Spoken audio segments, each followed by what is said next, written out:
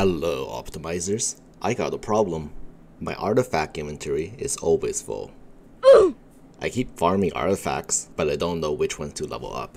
I'm sure you're on the same boat. Well, you're in luck.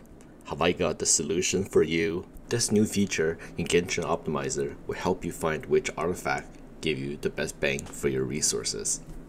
Let's begin by going to Genshin Optimizer. I've been farming for artifacts for my Frzyc for months, and now my inventory is full of golden tropes. Let's use this feature to find a diamond in the rough. Before I begin, I ran the optimizer cycle on my Frzyc and got a decent build. This will be the baseline build that we will use for this new feature. Next, I will go to the Artifact Upgrader tab. This is going to look very similar to the Optimizer tab, and in fact, it actually shares the same configuration as your Optimizer tab, including optimization target, constraints, and set configurations. If you used the Optimizer before, you've already set this up. The only setting that is not synced with your Optimizer setup is the level filter, which is by default set to level 1 to 90 for non-fully leveled artifacts. Let's scroll down. During the time you were admiring the settings, the upgrader has gone and picked out the best artifacts for ya. No more big green buttons to click, no more loading bars. Y'all deserve a break. Let me give you a Cliff's Note on what this feature does. The upgrader basically takes an artifact and rolls every possibility. Then it calculates your selected target with every possible artifact outcome and add it all together. Once it does this with every artifact, it sorts them all by potential. I know some of you have not seen a graph like this since high school. I'll keep it simple. The graph is a measurement of the probability of artifact rolls versus how much that roll can increase your target. Because I've set an energy recharge constraint, the orange constraint is much smaller than the full potential of the artifact. The red line is the current value of your base build. The green line is the potential increase to your target. If you still don't understand the graph, no sweat. Just look at the top right.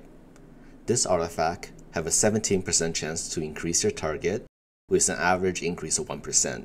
Since we're gacha addicts, that might as well be guaranteed. Now let's find this artifact, and found it. I'm gonna level this up. I hope this artifact won't disappoint me.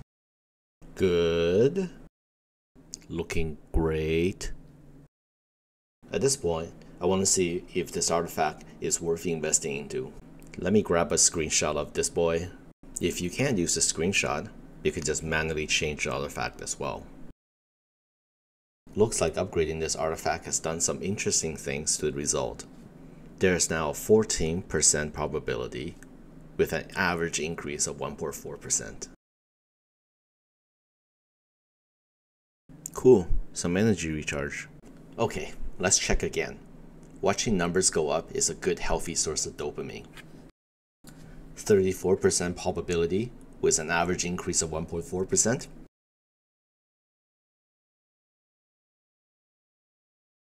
After fully upgrading this artifact, I got an overall increase of 1.6%. I'm going to equip this artifact to a build and see how it compares with the old build. I'm going to name the old build Old 4GT. Comparing the current build of the newly leveled artifact with the old build, look, a nice 1.6% increase. This is such free damage, letting the upgrader pick an artifact and then just upgrade it in-game. Now for some disclaimers.